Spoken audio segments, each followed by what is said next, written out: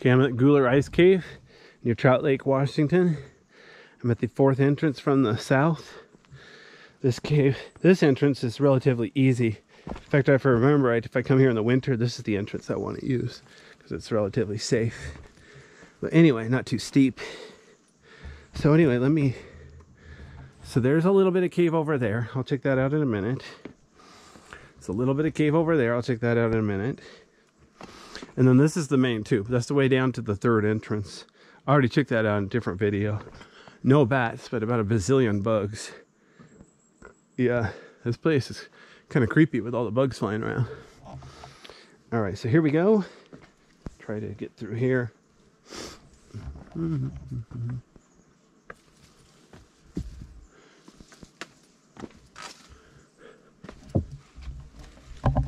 So I'm not going to really crawl back here, but I just want to take a quick look, show a few things.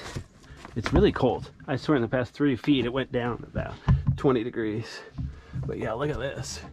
It's like a million bugs up there. It's flying around everywhere. It's like a nest.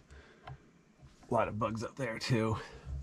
So if I really wanted to keep crawling down through the cave, I think I could go through there and I would end up down there.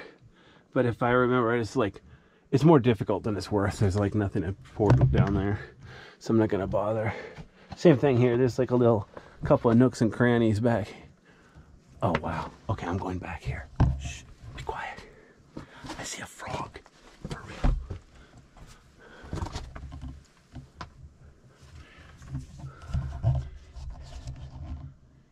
He's alive. I can tell he's real. Let's see if I can get him on video.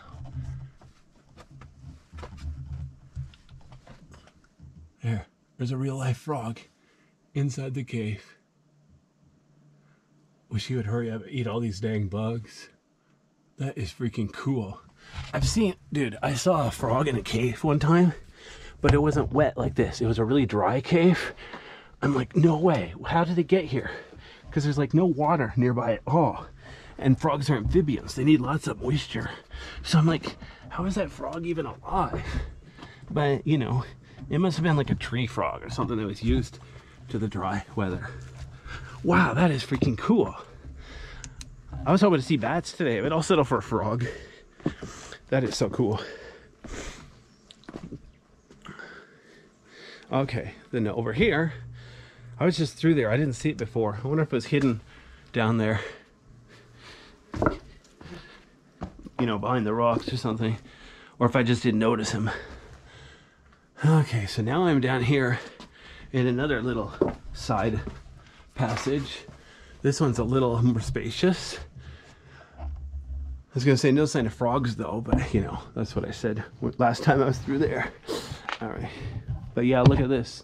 Notice the ceiling, or the floor comes up and the ceiling comes down. They're both coming towards each other. They're getting smaller and smaller, closer together. But look at this. You go back here, they don't completely touch. They can just get smaller, and there's like a passageway back there. It's like 3 inches tall, 18 inches wide. Looks like it goes back dozens of feet though. Makes me wonder if there's like a huge secret room back there that no human's ever seen, because there's no possible way a human could get back there. That'd be really cool. It's entirely plausible. These caves, they're accessible because the ceiling collapsed, made what we call a skylight entrance. It's entirely plausible that there are a lot of caves around here. The ceiling didn't collapse, so there's no natural entrance. That's kind of cool. There's a cave in Central Oregon, north of Bend. Oh shoot, I forgot the name. But anyway, yeah, it had no natural entrances. They found it by accident, digging a basement for a clubhouse. Luckily, they didn't build the clubhouse on top of it. The cave's open to the public, well, for tours. I took a tour. Okay, there we go. So there's the fourth entrance to the north of Guler Ice Cave.